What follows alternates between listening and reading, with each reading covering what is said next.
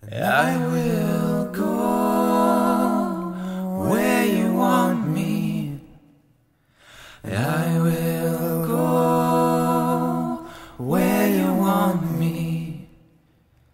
I will go where you want me. You want me to go.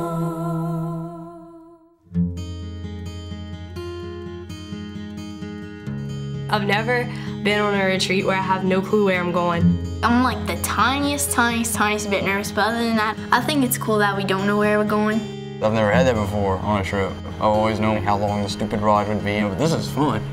I'm not in a very good place right now. I've had a lot of things go wrong lately. We're hoping that God can take away all the misfortune that I have.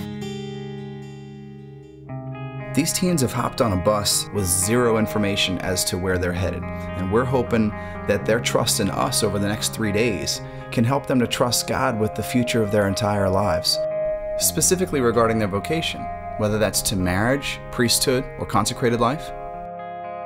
Can they trust God and follow Him even if they don't know where that's going to lead them?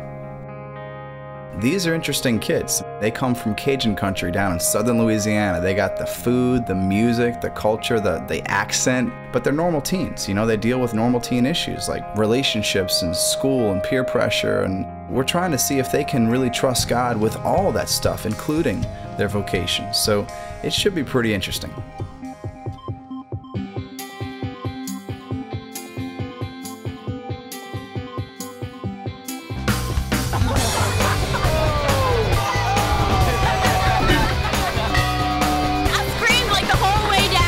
Better than John Mayer, but don't tell John Mayer I said that. The best thing ever, really. You can't lean forward. Oh my God! What do you really want? Is your deepest desire Christ?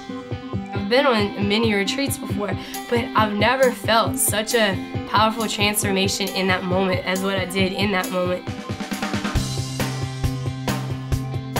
The whole trip is trust. Mostly in my case, if I don't trust someone, it's because I've been hurt before.